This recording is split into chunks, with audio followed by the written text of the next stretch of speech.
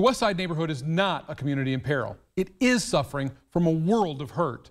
Beyond the deaths of Labrecia-Dews and Keniqua-Hughes, the families of the victims want justice, and that hasn't been easy to get. It's our top local story. It's traumatic for us even to go outside, because you don't know who to trust right now. You don't know who did what. So it's difficult for all of us. I still have those issues going outside at night. You know, it's really difficult because you don't know who did what. On September 25th, 2021, 7 women were shot in front of their own apartment in a drive-by. 364 days later, no one has stepped up to say who did it. In a memorial today for Labrecia-Dews and Keniqua-Hughes, the community is angry with the lack of information leading to an arrest. I understand you being scared because you got to live in the community, but damn, come on, y'all. Y'all know how to do it.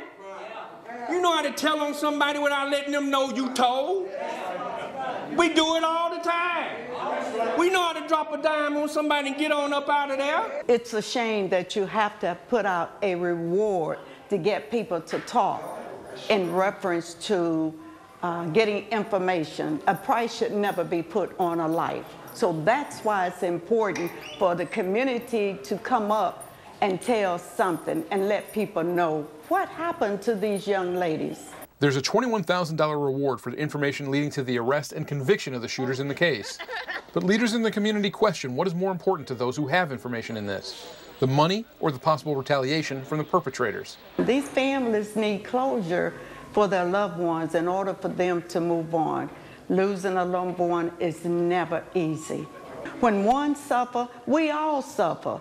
Economically, emotionally, financially. What affects one directly actually affects us all indirectly. Chattanooga-Police-Chief Celeste-Murphy attended today's memorial.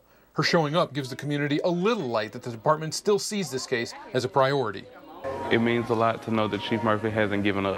It gives us a lot of hope to know that she's still working on it when things are really going unsolved around here. It gives us a little bit of hope to know that she is trying her best.